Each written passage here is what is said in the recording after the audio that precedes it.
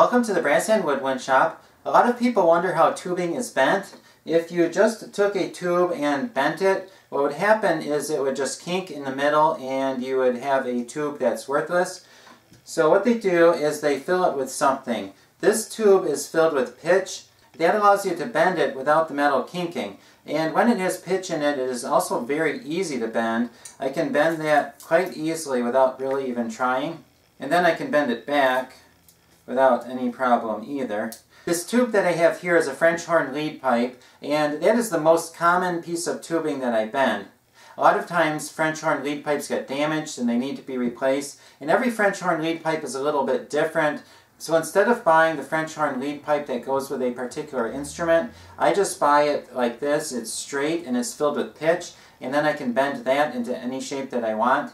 You can take the damaged French horn lead pipe and then line it up, and then you can make the same shape with the pitch-filled tubing. In this video though, I have a cornet lead pipe that I'm going to bend, and I will show you how to do that. Right now it is hollow, so I need to fill it with pitch, and then after I fill it with pitch I can bend it. Before I do anything to the tubing, I need to make sure that it's clean inside, and also I need to clean up all of the old solder. And the reason for that is I'm going to anneal the tubing. It's going to get very hot, and if there is solder on it while I anneal it, it's going to melt the solder and it's going to make a big mess. So I need to make sure that all solder is off of the tubing, and then I also need to clean up the lacquer, and I usually do that by buffing. Whenever I empty the pitch out of tubing, I put it in this bag and I save it so that I can use it if I need to fill something with it. So I'm going to fill this tube with pitch right now. I'm putting a water key cork in the end of that to hold the pitch in. I'm going to take some of these little pieces of pitch and put it in there. This is a smaller piece of tubing, so it's going to take some smaller pieces of pitch. And the stuff does break, so you can just break it and put it in there. And then when it's full, I'm going to heat it up to melt it down. I'm going to use the torch to melt this down and get it at the bottom. Okay. Yeah, I can see it melting down. It melts fairly easily, so just get that in there, let the bubbles come up. If you get bubbles in here when you're bending it, it can kink the metal. So try to get all the bubbles out. Okay, now I'm going to fill it up some more and heat it up some more, and I'm going to keep doing that until it is full.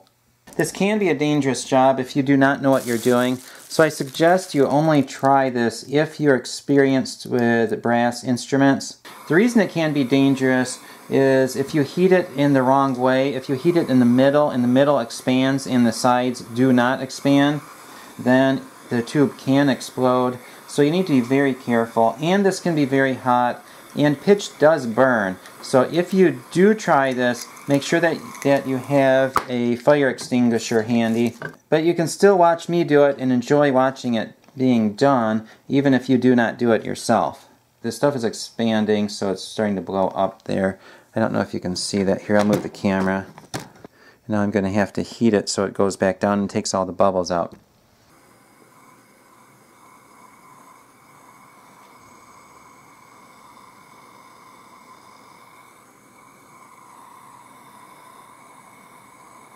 All the bubbles have come up, so I'm ready to put more in there. It is still warm, so some of the pitch will just melt into there.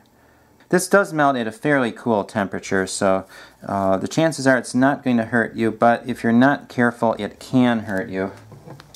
And sometimes people heat this up too much, and then that's when it can really cause problems. In the factory, they do not use pitch usually. They use it's like a watery type substance, and they fill it, they put it into the tubes, and then they freeze it, and then they bend the tubes, and when they're done, they just let it sit and the stuff melts out of it. But I do not have that, and you need more equipment to do it, so pitch is a lot easier if you do not do it all the time. I have the bubbles out of the tubing. Now I'm just waiting for it to cool, and once it cools, I'm going to bend it.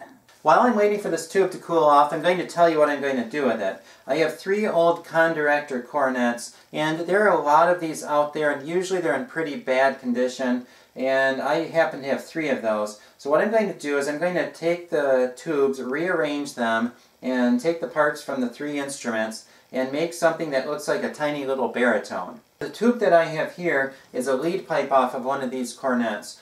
To make the instrument, I need to bend the lead pipe at around a 60 to 70 degree angle. After I'm done with the bass trombone restoration series that I publish on Fridays, I will probably use the Fridays to build this little instrument. The tube is cooled off and it's ready to bend. You want this tube to be room temperature or cooler when you bend it. So sometimes if you're handling it a lot, if you have your hands around it, it warms up. And if that happens, then you want to let it cool off again before you continue to bend it. When you're bending French horn lead pipes, a lot of times you need to let it cool off. This one is probably going to be a very quick bend and I won't need to worry about it. You may see that the tubing is bent already, and that's because there is some damage to the instrument, but I'm going to be bending it, so it's going to be bent anyway, so I'm not really worried about that. So here we go. I want it bent in the middle, about a 60 degree angle. Now this bends a lot harder than the French horn lead pipe, and the reason why is because it's shorter. When they're shorter, they're a lot harder to bend. So I got it bent that far already, and you can see that there are no kinks in it yet, which is good. And I'm going to continue to bend it. It is a little hard to bend, so I'm going to put some tubing on there for some leverage. Okay, that should help a bit.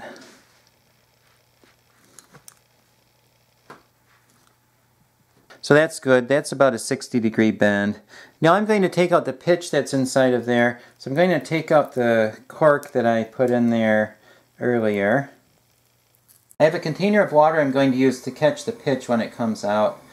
And I'm heating up the whole tube. I do not want to heat up, if I just heated it up in the middle, then it might explode if it expands in the middle but not on either end. So I'm heating up everything here. And it should start flowing out pretty soon.